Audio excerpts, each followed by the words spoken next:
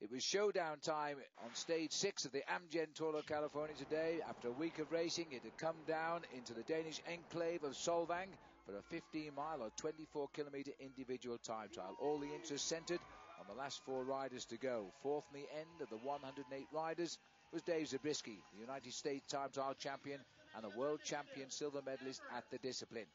He was setting the marker with the others still to follow. He was aiming at the time set mid-course by Gustav Larsson, a silver medalist in the Beijing Olympic Games. By the time Zabriskie got down to the finish, he was to set the best time, 30 minutes, 48.9 seconds. And that was the time that the others were now shooting at. A huge crowd in Solvang, and they'd all come here for one reason, to see the return of the American ace Lance Armstrong to big-time cycle racing. This would be his first time trial since he finished the Tour de France in July 2005. Little bit race rusty? Maybe, but he was still racing better than the vast majority of the 108 riders, and he was still up amongst it.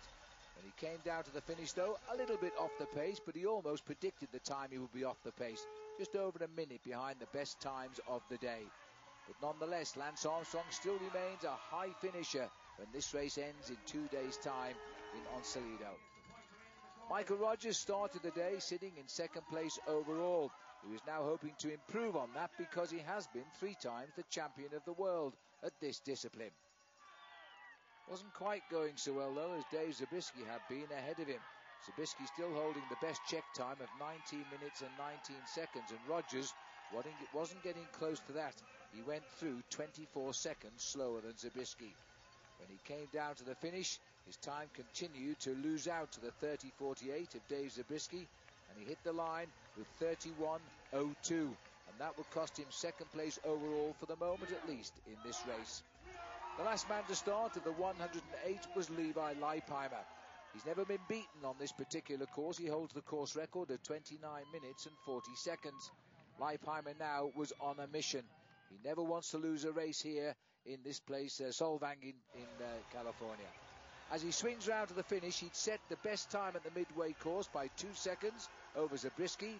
He even built on that by the time he came down to the finishing line. Leipheimer comes up to the line, and the best time of the day. 3rd year in a row he would win this time trial. His time, 30 minutes and 40 seconds. So he pulls on the yellow jersey for another day. He now leads this race quite comfortably with 2 days to go. Zabriskie is up to second.